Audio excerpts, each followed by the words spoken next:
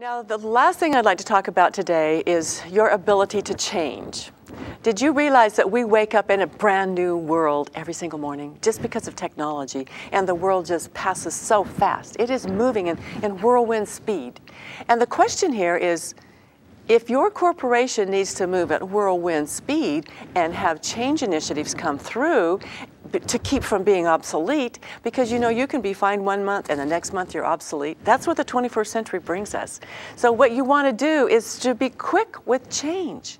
And the question is, how can your company change and be effective as it moves in and out of what has to be done in the 21st century? How can they move quickly to stave off obsolescence if you're moving slowly? And if they are bringing you kicking and screaming into all of these change initiatives.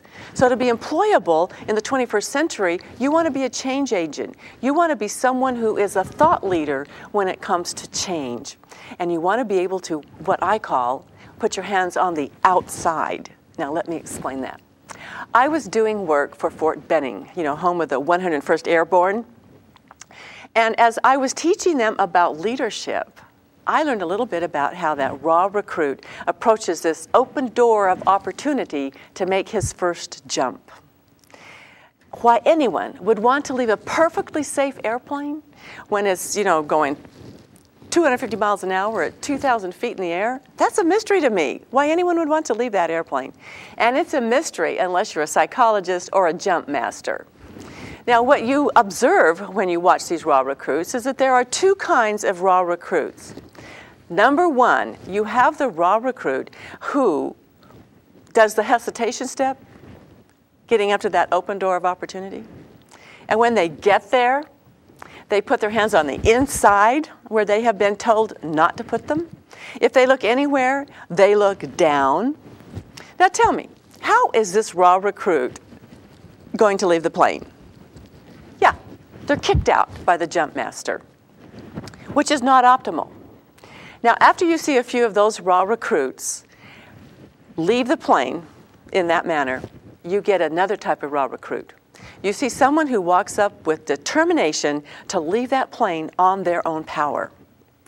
So when they walk up to that open door of opportunity, they put their hands on the outside. Then they find a friendly cloud, no looking down. They find that friendly cloud for their goal. They give a giant leap, they do the proper count, and they pull the ripcord. And they have a wonderful experience landing down on the ground. Now, wouldn't that be wonderful if it really were that simple? There was one young raw recruit who had done all the necessary training. He had packed his own parachute. He knew how to jump. He knew how to free fall. He knew how to land on the ground. And he had been told that there would be a truck on the ground to pick him up. So he goes to that open door of opportunity with all the confidence in the world, and he puts his hands on the outside. He finds his friendly cloud. He gives a giant leap. He does the proper count, and he pulls a ripcord. Nothing happens. He tugs a little harder, still free falling. Then he begins jerking on that ripcord, and he mutters, "Oh well, this is the Army. There probably won't be a truck down there to pick me up either." Now, what I'd like to, and how I'd like to relate this to the 21st century work world is that you have to put your hands on the outside. You have to welcome change. You have to be that change agent. Every single morning when you wake up is an open door of opportunity. So when you wake up tomorrow morning, I want you to put your hands on the outside of the covers, give a giant leap, and go out and eat change for breakfast.